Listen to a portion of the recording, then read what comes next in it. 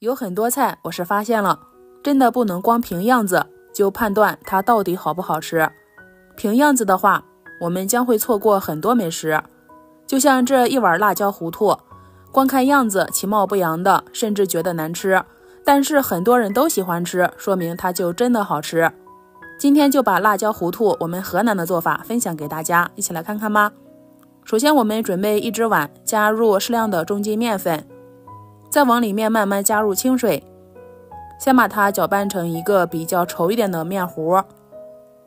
像这种状态，一开始里面有很多的面疙瘩，我们使劲给它多摔打摔打，搅拌成像这样比较光滑细腻，没有面粉疙瘩的状态就行了。再加入一点土豆淀粉，然后再加入适量的清水，让它浸泡10分钟、20分钟。时间到，我们再用筷子搅一搅，把这个稠面糊给它稀释开，一直搅到里面没有面粉疙瘩了就可以了。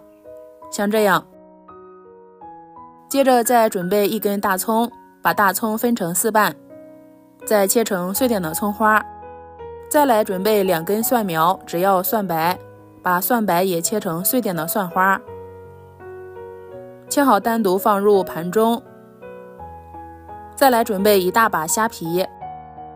下面起锅热油，倒入食用油，放入葱花、蒜花爆香，炒出来香味后，倒入虾皮。虾皮炒过后会变得更加香。接着往里面加入1大勺的辣椒面，喜欢吃辣的可以多放一些。炒辣椒面的时候用小火慢慢炒，这样可以防止炒糊。炒香后再加入清水，然后调味，加入食用盐、生抽，用大火烧开。这个面糊我们在用的时候先把它搅拌搅拌，搅拌好就不沉淀了。水开后加一点水，趁水还没有开的时候往里面倒入面粉水，一边倒一边用筷子搅拌。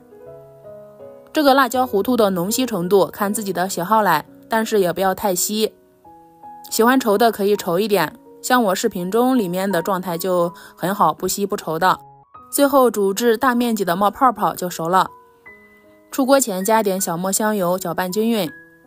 一道其貌不扬，但是很多人都喜欢吃的辣椒糊涂就做好了。像这样做出来的辣椒糊涂，别看简单，吃起来真的是超级费馒头，但是做起来真的是很省钱。蘸馒头吃真的是太好吃了。辣椒糊涂在入嘴的那一刻，口感真的是很丝滑很细腻，和馒头配起来真的是太好吃了。喜欢可以试试哦，尤其是牙口不好的，这样做真的是太美味了。谢谢您的观看。